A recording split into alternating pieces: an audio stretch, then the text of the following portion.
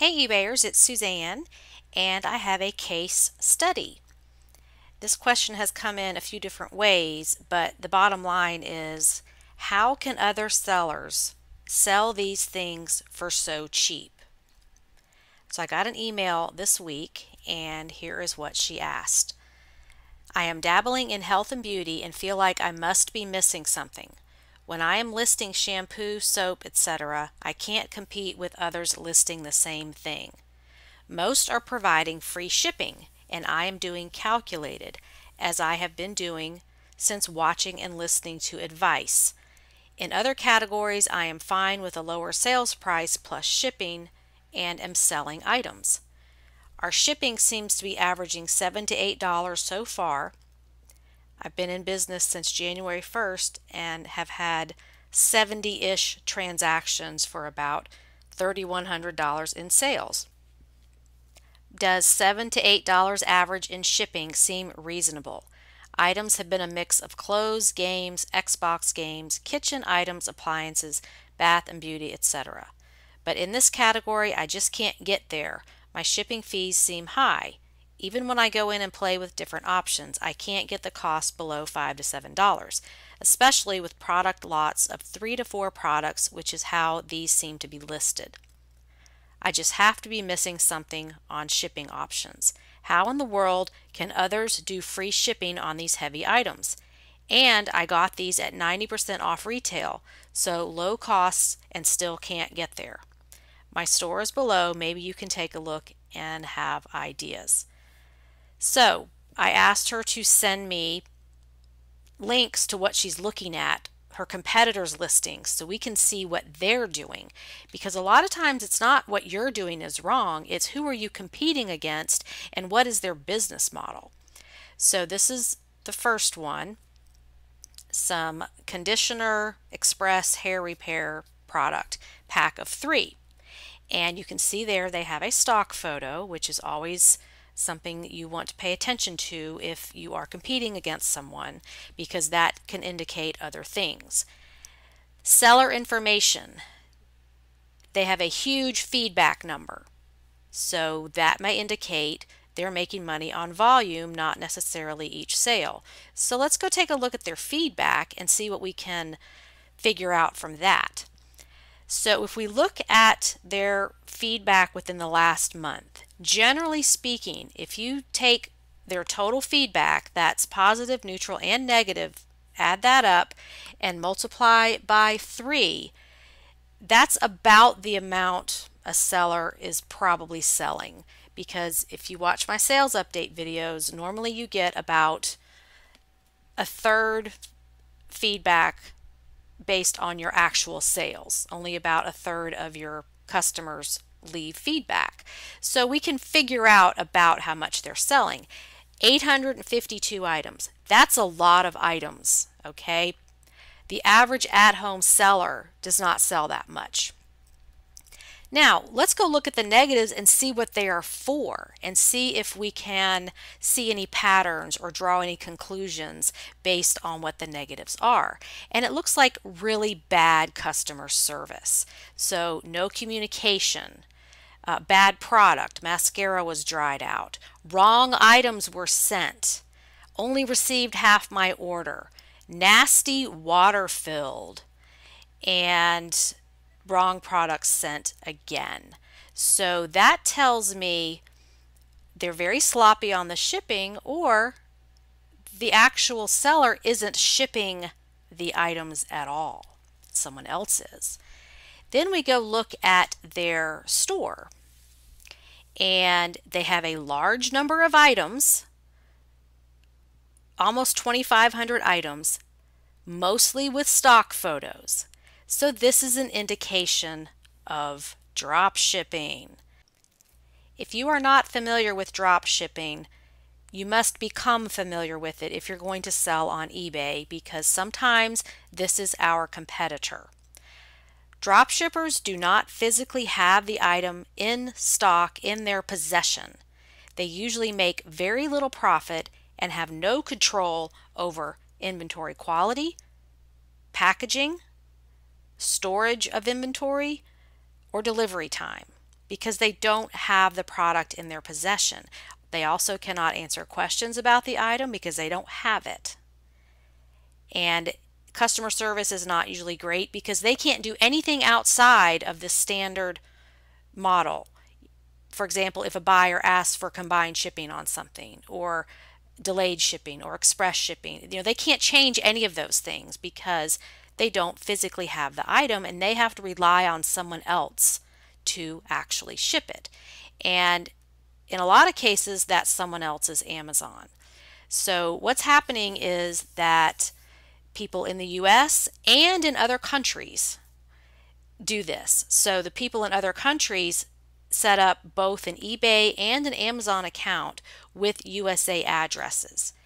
And they create phantom listings on eBay using photos and information from Amazon. So they literally sit there all day, go on Amazon, find something that's selling for cheaper than it is on eBay, and then they create this listing by copying the pictures and the information from Amazon and create the listing on eBay. So if we go back to this screenshot here, you can see all of these are stock photos. So all they did was just copy the pictures and the title and put that information on eBay as if they actually have the item. So they don't really have these things in stock.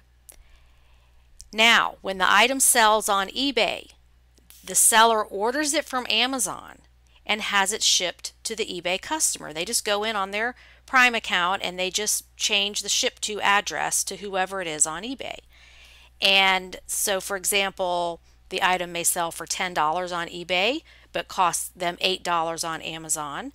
They're making a tiny profit doing this, but the attraction is that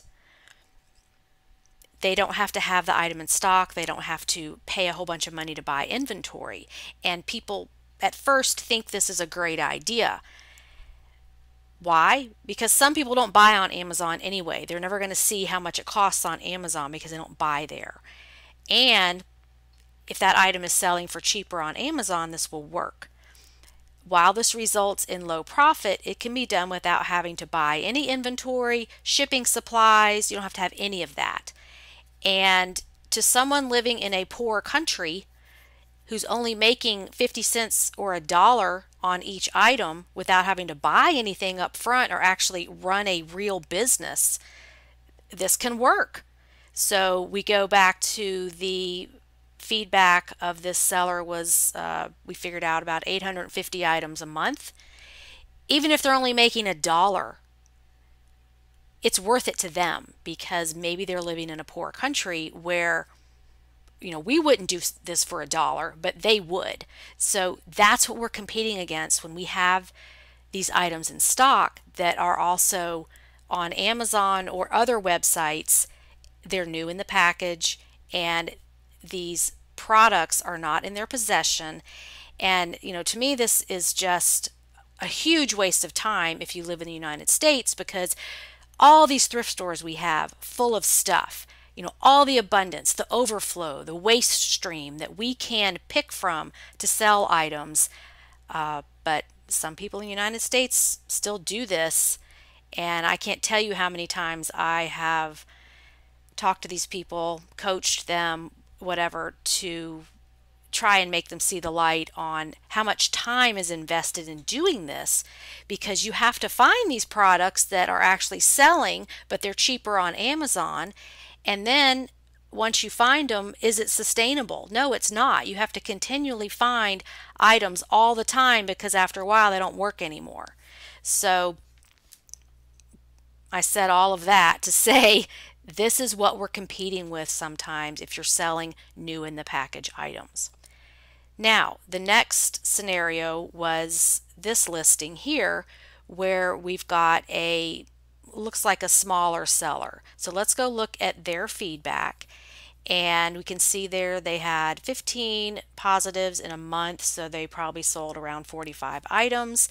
This looks like a smaller at-home seller who just is buying things on clearance or maybe couponing, and probably a hobby seller who doesn't track their numbers and doesn't care about profit or even know if they're making a profit.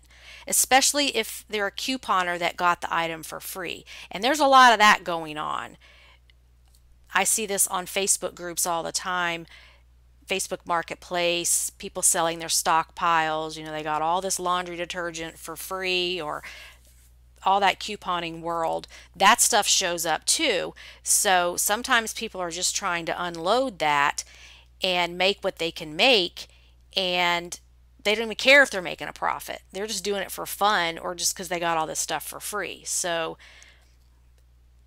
there's no guarantee that profit even exists when you're looking at another seller. They could be selling this at a loss. So don't assume that because other sellers are selling things for way less than you, or something about those listings don't make sense. Don't assume that they know what they're doing or they're making any money, because a lot of times they're not. And I've worked with probably thousands of sellers over the year through mentoring and coaching and on my Facebook group helping them. And this happens so often where the seller has no idea. I'll say, well, let's look at your numbers. What's your profit? And they have no clue. They don't know. So do this little detective work where you look at their feedback, look at their listings. Does this look like a legit person that's doing the business the same way you are? And can you compete with them? So the bottom line here is, this is why I focus on used items, because you can buy low and sell high, and you don't have much competition on specific items. So with the health and beauty example, there may be 100 listings for a shampoo you are selling, but only 5 listings for a 100% cashmere blazer in this particular size.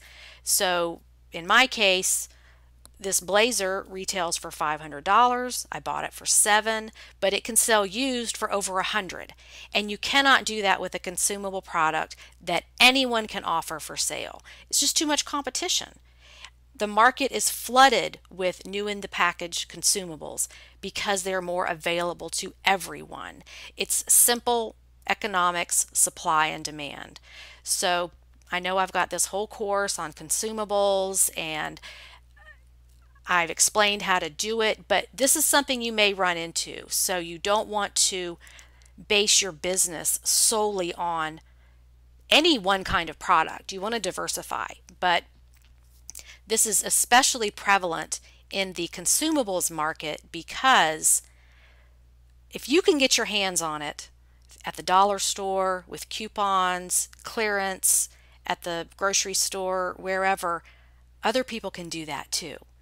You're better off selling consumables that are maybe vintage. You go to a estate sale, there's a whole bunch of perfumes that may or may not be discontinued, but they're vintage, they're in old bottles, things like that, that are fewer in supply.